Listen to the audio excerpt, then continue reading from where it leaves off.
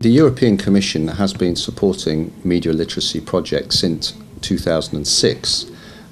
We feel that media literacy is a very important skill set for people to have of all ages in the European Union. What we're talking about here is people being able to develop critical thinking about what they read and what they see, whether it's on radio, television, in a newspaper, on the internet. It doesn't matter what the platform is.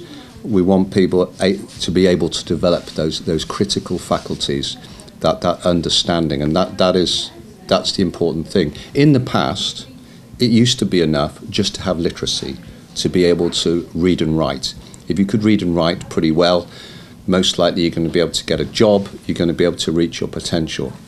But in the 21st century, literacy on its own is not enough. You need to be media literate. You need to be media savvy to succeed.